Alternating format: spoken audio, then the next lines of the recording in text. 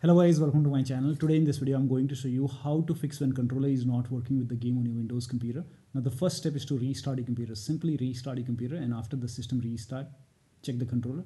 Still not working. The next step is to disable or enable Steam input. Now for this you can go to Steam, make a right click on the game, select properties, and then go to the controller tab. Now over here select disable Steam input, and then you can launch the game and then check. Still not working, then you can even try enable Steam input and then check which one is working fine for you. So try disable and enable both one by one and then launch the game and then check. Now it's still not working. The next step is to, now this is for PlayStation controller user, you can use DS4 Windows. Now you can search for this application in Google, you can install it and you can use DS4 Windows and then you can launch the game. Next step is to unplug, like if you have any external devices like hotas, wheel, pedals, or any kind of USB adapter connected which you're not using, disconnect it. Disconnect extra controller connected to the computer. Sometimes we have extra controller connected, disconnect it. Disconnect arcade stick. If you have any kind of, like if you have multiple monitor setup, try to disconnect multiple monitor, try launching the game on single monitor.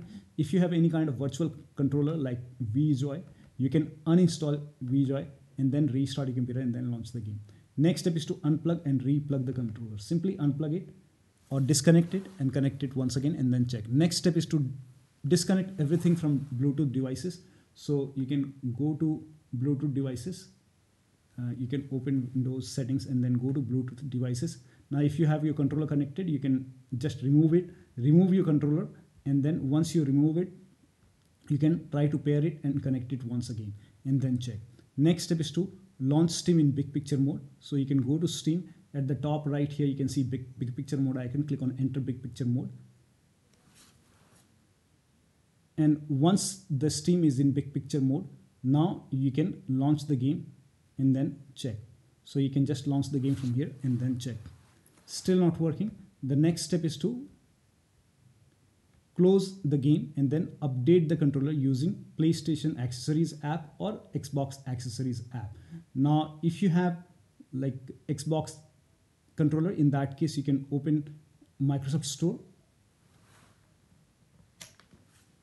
Now once you have Microsoft Store open, you can, in the search box, you can type in Xbox Accessories app and then click on it, and then you can install Xbox Accessories app. Once installed, you can open it and then connect your Xbox controller using the USB cable. You have to use the USB cable to connect your controller. Once your controller is connected,